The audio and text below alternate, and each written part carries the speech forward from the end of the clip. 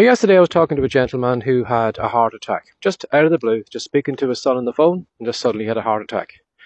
And he went to hospital, and he recovered in hospital, and he was only home a handful of days, and then suddenly he had a stroke. You know, I remember hearing one time someone say that we're all a heartbeat from death.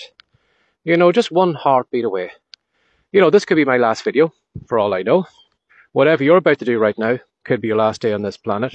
Now, that's not me being morbid or trying to bring you down. It's just that, you know, a lot of us believe that we have unlimited lives. It's almost like we're living in a video game that we're just going to go on forever.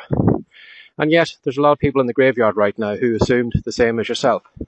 Who assumed that they'd have plenty of time to write the book or make the videos or do that thing that they wanted to do, and they never got a chance. And I don't want you to miss out on your chance because you stupidly believe that, you know, you have unlimited lives in this life. You don't.